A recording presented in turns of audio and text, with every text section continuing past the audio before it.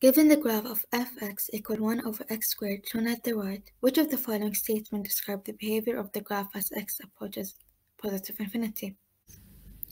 The function of fx equal 1 over x squared still has a vertical asymptote at x equals 0, because we can't have a zero denominator, and it still has a horizontal asymptote at y equals 0, because as x approaches plus or minus infinity, the value of the function approaches as a limit of 0.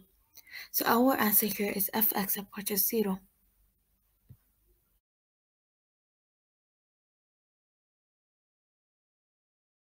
They asked us to find the vertical asymptote. So to find the vertical asymptote, we will always look at the bottom part of the equation. So x squared minus 1 equals 0. So we will add 1 to both sides, and we will be left out with x squared equal 1.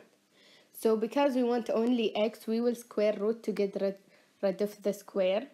So we will be left out with x equals plus or minus 1. Why plus or minus 1? Because square root equals plus or minus.